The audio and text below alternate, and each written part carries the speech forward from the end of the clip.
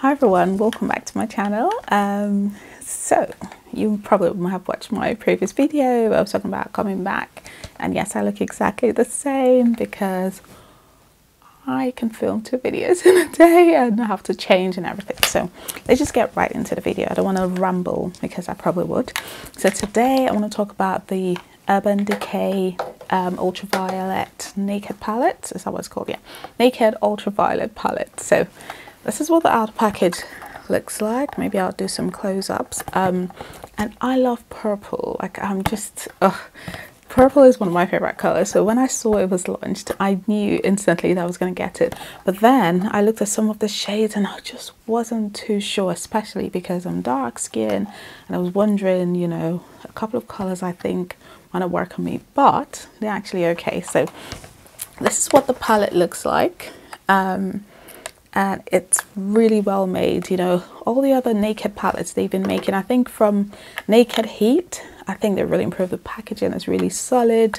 With Naked Cherry, I think Honey as well, and obviously with the Ultraviolet palette.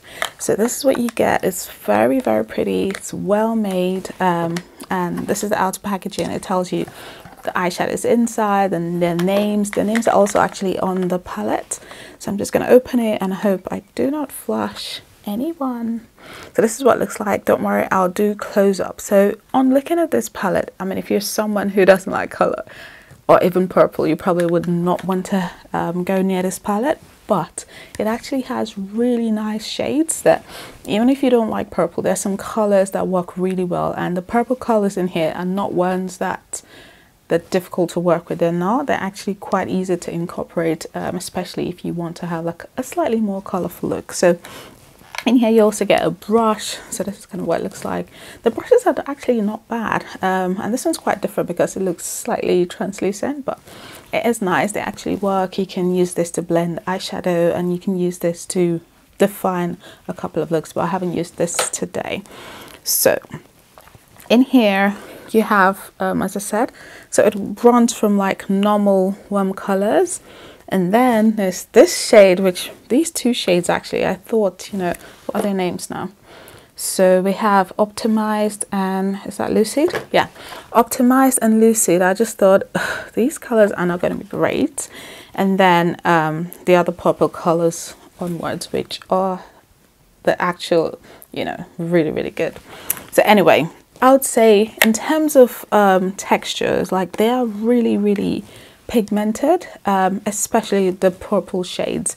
I want to say some of the lighter shades you're going to have to go a couple of times, especially if you're darker skinned, like myself. And then the purple ones, they're really good. The shimmer shades, so we have 1, 2, 3, 4.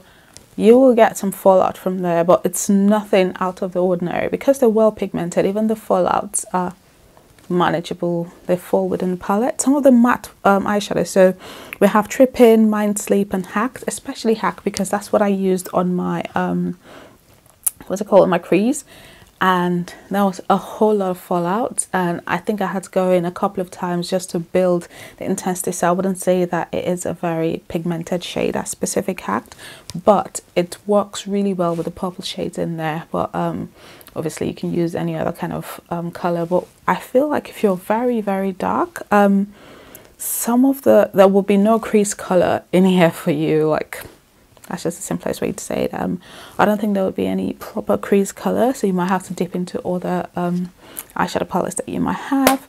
So overall, I mean, I've only used it like once or twice. I do like it. We should film this look because I didn't, but I can tell you the colors I used, which is probably not going to be very helpful, but hopefully I'll film another tutorial using this shade. So basically I tried to not use any other colors just to see if it's possible to actually create a look with just this palette. So I went in with Hacked. So I used that on the crease and I had to go in a couple of times for it to build up. And I used Trip In and Mind Sleep on the brow bone, which is just up here, and I went in. They were really good. And then I went in with I just wanted to try what Optimized was looking like. So I used Optimized and it was okay. I shouldn't have used it, but and then it kind of worked out because it helped the purple shade which I put on top kind of transition easily compared to if I just use only Hack. But yeah, I mean, optimized is kind of on the, I don't want to say chalky, but it kind of is. So I probably would use it with a purple, one of the other purple shades, but not mix it with Hacked, if that makes any sense. And then on my lid I used Cyberpunk, which I knew was one I would run straight into. It's a really nice purple color, and it's actually very, very pigmented. And then on top of that, because I wanted to see how two of them would look, I used Warning, and Warning just looked I love it, absolutely. I'm gonna try out, did I try Euphoric? No, I didn't. And then I put a bit of Digital at the end, and that's what gives it that very slight smoky look. So overall, I would say it's a really great palette. VR, I'm really looking forward to trying, as well as Dazed, because they're more of like a golden kind of color, which I know would work really well with the kind of eyeshadows I look and with my complexion. So yeah, I don't know what else to say. It cost about £43 in dollars.